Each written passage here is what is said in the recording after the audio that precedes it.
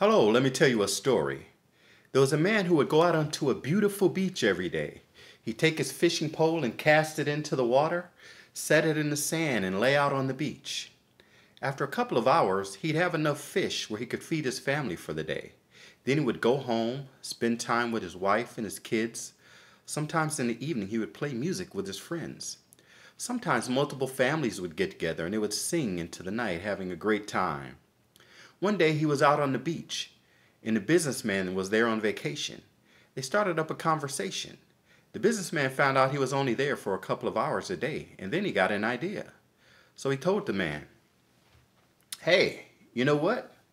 If you would work the whole day, then you'd buy enough fish where you could sell some of them." And then what? Well, you sell the fish, then you'd have enough money. You can maybe buy yourself a boat. Buy yourself a boat and a net. Then you get even more fish. And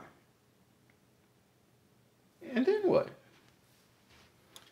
Well, you get more fish, you can make more money, and you can maybe hire some people. Hire some people to come along and help you.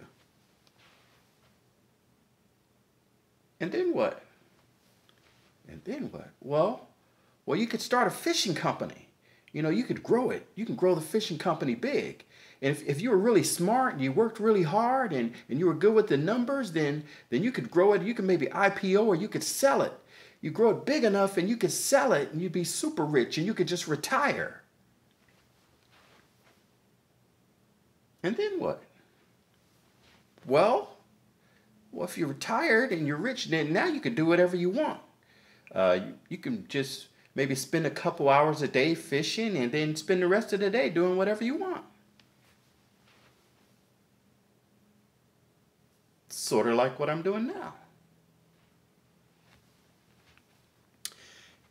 Many of you have spent more time planning your vacation than you spent really thinking about what you really want out of life.